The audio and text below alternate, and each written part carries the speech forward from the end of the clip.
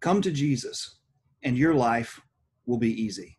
You can mark that down as something that Jesus never said, nor any of his apostles, nor any other first century Christian ever said or wrote. They actually said quite the opposite, that coming to Jesus would, in this world, complicate things a lot more. We would face pressures from those outside of the body of Christ, and persecutions and tribulations and afflictions would come upon us.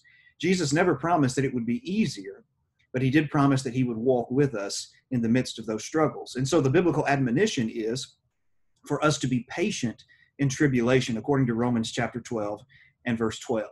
And so for the next few moments, I'd like for us to meditate upon that particular phrase, to be patient in tribulation, found in Romans 12 and verse 12. Let's do that by looking at three things together. First of all, let's look at the location of that statement. Where does that statement fit in the overall context of Romans? Then I want us to look at the instruction itself. Just look at those few words, to be patient in tribulation. What does it really mean? And then I want us to close with several admonitions about how we can be patient in tribulation. So first of all, let's consider the location of this statement. Notice it's in the book of Romans. In Romans, we are dealing with a condensed Bible, so to speak. The comparison to it would be Ephesians, which is an even more condensed version, where in the first half of the book, you're dealing with what God has done to save man, that people might be justified and be counted righteous in his sight. And then you're dealing with the effects of that. How then should those justified people live? And that's the way Romans is divided. When you just a cursory reading of the book, you see that division. Like in Romans 1 and verse 17, which is a quotation of Habakkuk or Habakkuk, depending upon which individual you're talking to. Habakkuk 2 and verse 4, the just shall live by faith. And so chapters 1 through 11 talk to us about who are the just, who are the righteous, how were they made righteous? And then it talks to us about how they live after becoming righteous.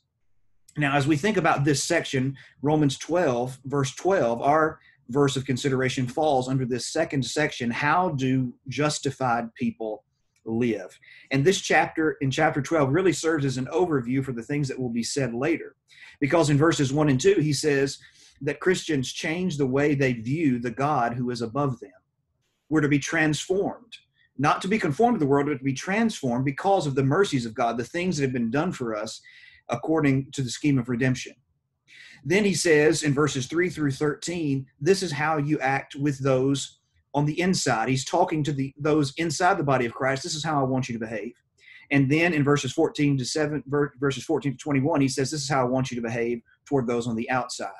And that's how things will follow in the next few chapters. Chapter 13, this is how you relate to people on the outside, the government. Chapter 14, this is how you relate to people on the inside with conscience issues. Chapter 15, this is how you relate to people on the outside, preaching the gospel. Chapter 16, these are Paul's relationships on the inside of the church. And so that's how this particular chapter is put together in its section. Now, in this particular paragraph, in verses 9 through 13, we have a list of 10 imperative statements. And this was common in this culture to give a list, to string together a list of moral obligations. And so as we find ourselves here in verse 12, he says this, rejoice in hope, be patient in tribulation, be constant in prayer. Now, that's the location of our verse. Now, let's consider the instruction of it. First, he gives us a disposition to be patient, and then a situation in tribulation. So let's begin with the disposition. Be patient. Now, the idea behind being patient is remaining under something. And as William Barclay defined this term, he said it's more than just passively enduring a circumstance. It is actually taking that circumstance, not passively, but being actively involved in that circumstance and turning it into a spiritual victory. And one example or illustration of that would be Jesus, who for the joy that was set before him endured the cross. He stayed beneath it. He didn't enjoy it. It says he endured it. Why did he do so? Who for the joy that was set before him endured the cross, is sat down at the right hand of the throne of God. You see, there was a joy. There was something. He took that experience of the cross and turned that into that positive spiritual victory. But then the situation in tribulation. The idea behind tribulation is feeling pressure or the squeeze or the compression or crushing. Now, in the context, it seems to be that the tribulation is that which is imposed upon the Christian from the outside. And so this is something that we have to understand in Christianity, that Suffering, tribulation is the norm. John 16 verse 33, Jesus said, you'll have tribulation in the world. Through many tribulations, we must enter the kingdom of God, Acts 14:22. It has been granted for us to suffer for Christ, Philippians 1 and verse 29. We know that we were destined for this, that we must suffer affliction, 1 Thessalonians 3 and 4.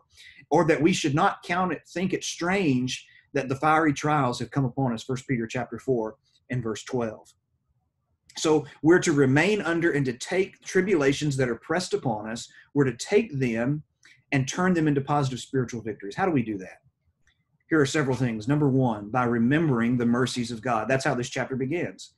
I beseech you, therefore, brethren, by the mercies of God, everything that he has done to redeem you, spoken of in the first 11 chapters.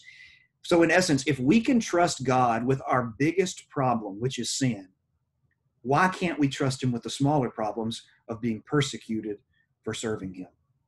So we remember that God has solved our ultimate problem, and we can trust him in the midst of those smaller problems. Number two, by understanding about growth. We are growing in this process. Romans 5 and verse 3, patience or that suffering produces perseverance. That's why we can exult in our sufferings, because it's producing perseverance. It's helping us and stretching us in our walk with the Lord Jesus Christ.